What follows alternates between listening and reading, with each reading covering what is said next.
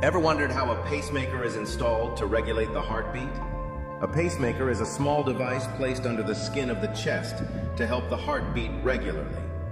The procedure usually begins with local anesthesia. A small incision is made just below the collarbone, and a thin wire, called a lead, is gently guided through a vein into the heart using X-ray guidance.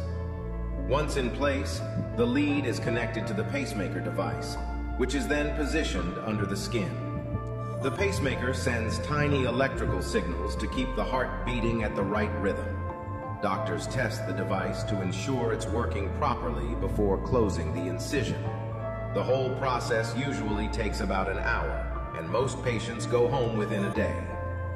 Once implanted, the pacemaker quietly works in the background, helping the heart stay steady and strong.